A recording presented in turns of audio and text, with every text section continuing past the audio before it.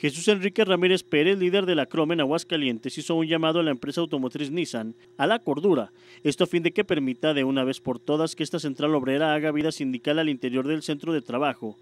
ya que se cumplieran 3 meses de que la Secretaría del Trabajo y Previsión Social otorgó la toma de nota a la Crom para que pueda representar legalmente a sus afiliados que laboren en esta empresa. Sin embargo, todavía hay cierta resistencia de la empresa para permitir el activismo sindical dentro de la planta. Sino porque nosotros en la Crom tenemos un compromiso y asumimos un compromiso desde el año pasado con los trabajadores de Nissan mexicana de no dejarlos desamparados, de no dejarlos solos y acompañarlos en su lucha. En esta lucha hemos tenido muchos tropiezos. ¿Cuáles tropiezos? Bueno, se han despedido trabajadores, se han reportado irregularidades y nosotros hemos estado ahí para respaldarlos y hemos tenido una lucha continua, a veces muy pública y a veces silenciosa, pero siempre tratando de proteger la integridad de los trabajadores de Nissan mexicana, el sustento de vida que tienen los trabajadores de las empresas que no están conformes con su representación sindical y sobre todo que tienen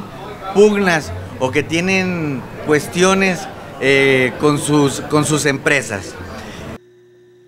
Ante esta situación, el líder sindical hizo un llamado a las autoridades de gobierno del estado para que intervengan, para que medien entre el Nissan y Crom, y que dijo no crean en el radicalismo, por eso le apuestan a la cordura y a la mediación que hagan del gobierno del estado, sostuvo Jesús Ramírez, quien indicó que los trabajadores están muy animados, muy motivados por este nuevo sindicato.